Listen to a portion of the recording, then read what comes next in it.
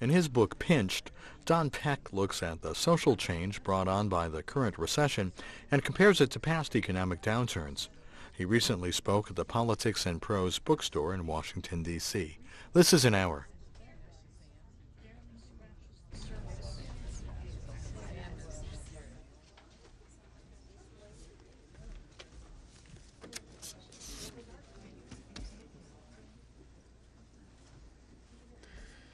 Okay, good evening. We will get started. Welcome to Politics and Prose Bookstore. I'm Mike Giarratano. I schedule the events here, and I welcome you this evening on behalf of our owners, Bradley Graham and Lissa Muscatine, our new owners, who we're excited to have on board here, and on behalf of the booksellers. So welcome to Politics and Prose, and thank you for being here, for supporting this bookstore, supporting our event series. If you're new here to the bookstore, outside of August and December, we do events every night. So you can follow us, our events, which include classes and book groups. You can follow us Facebook, Twitter, our weekly email, or politics-prose.com, our website. And actually, as I mentioned those outlets, it's probably a good time to tell you to silence your phones and gadgets as we get started this evening. Tonight, we welcome Don Peck to Politics and Prose to discuss his new book, Pinched: How the Great Recession Has Narrowed Our Futures and What We Can Do About It. Don lives here in Washington, D.C., and it is always a pleasure for us as a bookstore to welcome a local author here, especially for a debut. And so we welcome Don. We also welcome the C-SPAN BookTV audience. Thank them for joining us. So the format tonight is that Don will speak at this podium for about 20, 25, 30 minutes. He will present the book, tell us why he wrote it, and then we will open it up the second half of the hour to you for questions. And what we ask is that you get to our audience microphone here in the center aisle. It is the one microphone we have this evening. I know it can be difficult getting there with a crowd this size, but since we're taping and it will keep the talk audible for those of us here, we'll field questions from that microphone. But we do encourage your questions and your input. After the Q&A, Don will have will sign books up here at this table. His books are for sale in the front of the store. And so that is how it will go. And but again, we just really want to again welcome you and say thank you for being here, and for Don Peck. Don is a national award-winning writer and a features editor at The Atlantic, where he covers the economy and American society. And actually, the September issue of The Atlantic, which is out now and also available here for sale, features a cover story by Don, "Can the Middle Class Be Saved?" It is an essay adapted from this book, from Pinched. And also, I'd like to say a quick thank you to The Atlantic for their help promoting this event, for supporting Don and his work and this particular event. So Pinched is about the enduring impact that the Great Recession will have on American life, how economic, societal, and cultural norms have been deeply impacted and subsequently are being and will continue to be altered, transformed. Work environments, family dynamics, and personal identities have been turned on their heads and likely will stay that way. The scars of the past several years, in other words, will remain in the near and distant future. Meanwhile, the chasm between the wealthy elites and the rest widens, and the concentration of wealth threatens to further hollow out the middle class. Cities and communities suffer from this same rift. Wealthy cities have recovered, while others remain shuttered. Our national identity is once again shifting. With historical context, by comparing this recession with collapses of years past, Don reignites the call for reinvention, renewed civic duty, and public action.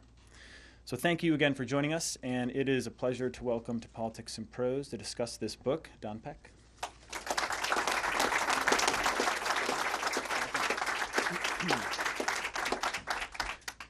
Thanks, Mike. That was a great introduction. I feel like I should just take questions after that. I live about 10 minutes away from Politics and Prose, and over the years I've been to countless book talks, but this is my first book and my first time on this side of the microphone. So it's mildly surreal for me, but I will do my best. Thank you all for coming. I want to talk a little bit about how this book came about. As Mike said, I'm a features editor at The Atlantic, and I spent a lot of my time trying to find big stories for us, cover stories. And if you know The Atlantic at all, one of the most salient features of it is we write very long stories, and they take a they take a long time to report. They're deeply reported. They take a while to incubate. So one of the pleasures and challenges of the job is trying to look for pieces that won't appear for 6 or 9 months, that will feel deeply considered but also timely and relevant. And I cover the economy, among other things. And so when we had the initial financial crash in 2008, it just wasn't even possible to predict what the next 9 months would look like. As we all remember, things were incredibly fluid. We couldn't even predict next week. But by the time spring of 2009 had arrived, after TARP, after the first stimulus, the economy had stopped its free fall. The market was rebounding. I think all of us, certainly I did, breathed kind of a sigh of relief. But I was trying to think ahead to stories for the fall and winter, and so I was talking quite a lot to labor economists and economic historians and students of other major financial crashes. And what I found was that really all of them were sounding the same note.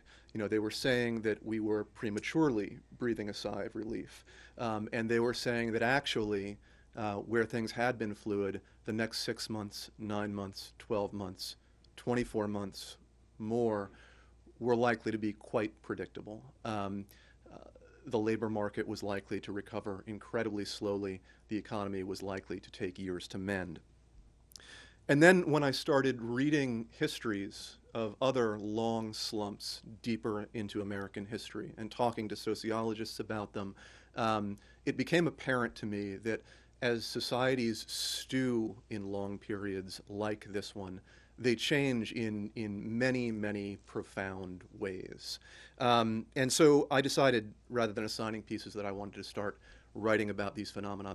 They struck me as important, and it struck me as important to try to identify them as quickly as possible for people so that we could understand them and so that we could think more intelligently about recovery. Well, 2 years later, after 2 cover stories and now a book, I'm sorry to say that, in my opinion, the next year or 2 or more are still quite predictable, at least if we don't significantly shift our public actions, our public policies. We are not, in my opinion, yet near the end of this period, and if we stay in such a period of weakness for another 2 or 3 years or more, I think we'll begin to see many of the social changes that we can see now.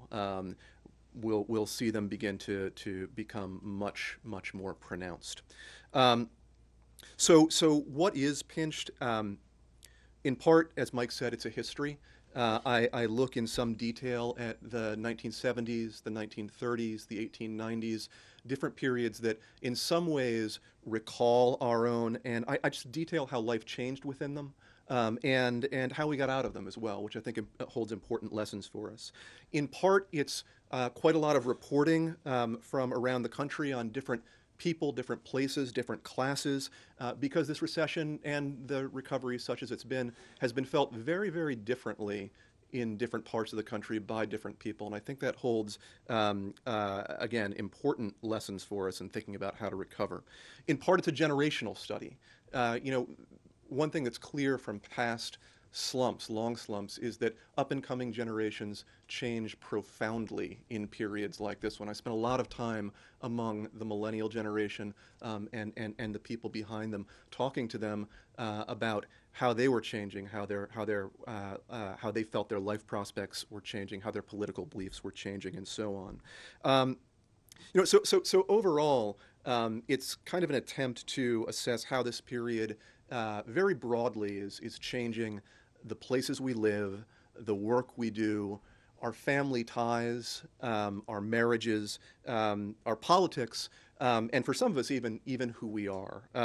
So that's kind of what the book sets out to do. In addition, and importantly, it sets out to try to begin to make some recommendations about how we can recover from this period faster and stand the U.S.